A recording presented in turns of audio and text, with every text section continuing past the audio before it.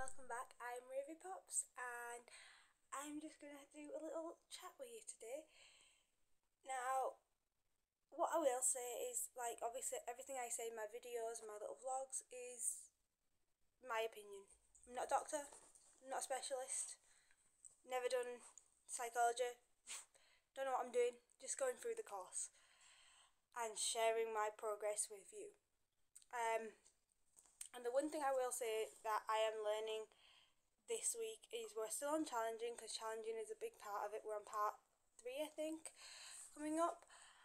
And the thing that I need to keep telling myself to remember is that it is challenging. That's what it's called. It's challenging for a reason, because it is challenging.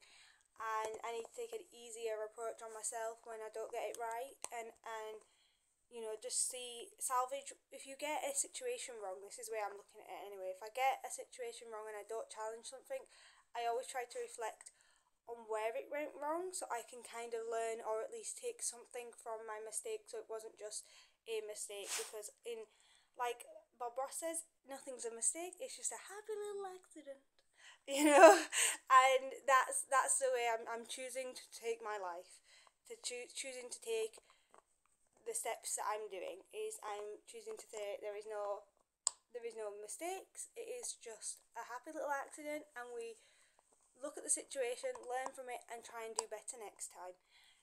And that's what I'm trying to do. However, challenging is very difficult, because it's like an addiction. Do you know, if you're like addicted to smoking or whatever your vice is, you get that craving for that feeling, that comfort, that knowledge of knowing that that's how you'll always feel when you smoke a cigarette, or when you go under 2 poles instead of going round them. Do you know what I mean? Whatever your superstition, or your vices, or what you think you need to do every single day, those things like that come naturally to you, that you just think of and think, right, okay, there's 2 poles in the street, if I walk under it, it's bad luck, I'll walk around. Challenging that behaviour, even though it's something simple, like just walking under poles, at first you'll be like, oh, but something bad, and then anything that happens that day, you will correlate to walking under those poles. And that feeling, that feeling of justified, like, oh, I knew that was going to happen, so I'll just avoid it, or I knew I was going to get into a rage and I can't help it. That way of thinking takes a lot of time to restructure and divert to where it feels more natural to do these things. So you are going to make mistakes, you are going to just go down the wrong path sometimes, but take what you can from it, learn from it, and then continue to grow and continue to make that progress. It's at this point, I think personally, that it's when a lot of people give up on therapy and think it's not working, it's not going to ever get better, right? Because it is hard. It is a full-time, constant. It's like when you're doing exams, for instance, and you just feel mentally drained after studying and studying and studying. It's like that feeling. You are drained by doing it, and it takes a lot of determination, a lot of willpower to keep pushing on and keep going, even though you feel like you're not making as big a leaps. But I always say, like, as someone that's gone through a very, very bad illness, where I was in a wheelchair and I had to learn to walk properly again, and go through walking with a cane, I will say I'm a massive advocate for just praising yourself. If you got up and you did your dishes today, gold star. Put a gold star on your fridge. I don't care if it's childish. I don't care if people think that I'm, ridiculous because I'm a grown adult and I shouldn't be rewarding myself in stickers and stars. I'm an adult. That's the key point here. I'm an adult, and if that works for me, and if that system works and makes it easier for you to retain that information until it becomes a habit, then do it.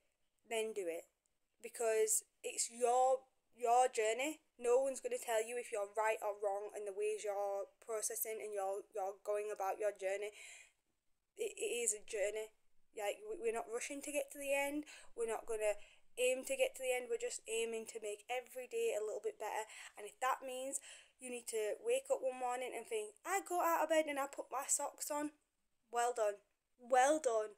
That is an achievement in itself, because I remember a day when I couldn't get out of bed and I couldn't put socks on. So treat that as the little godsend that it is.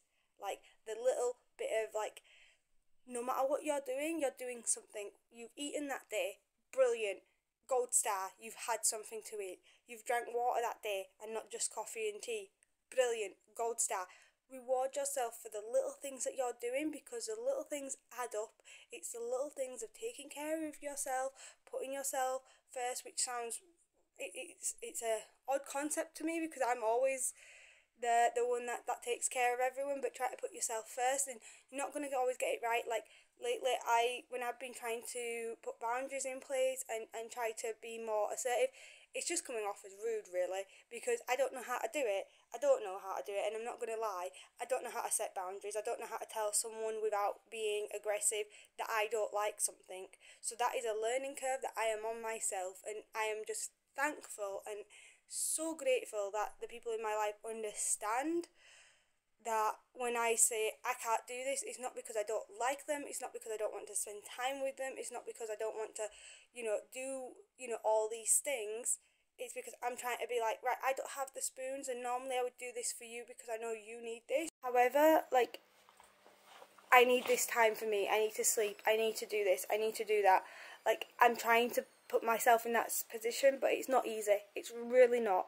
And as I said, I'm not an expert in this. Like, I have no idea what I'm doing. I'm just going through it. And as I said, I'm not great at putting boundaries in place. Most of the time when I say I don't like something, it comes across as, I don't like it, get away, rah.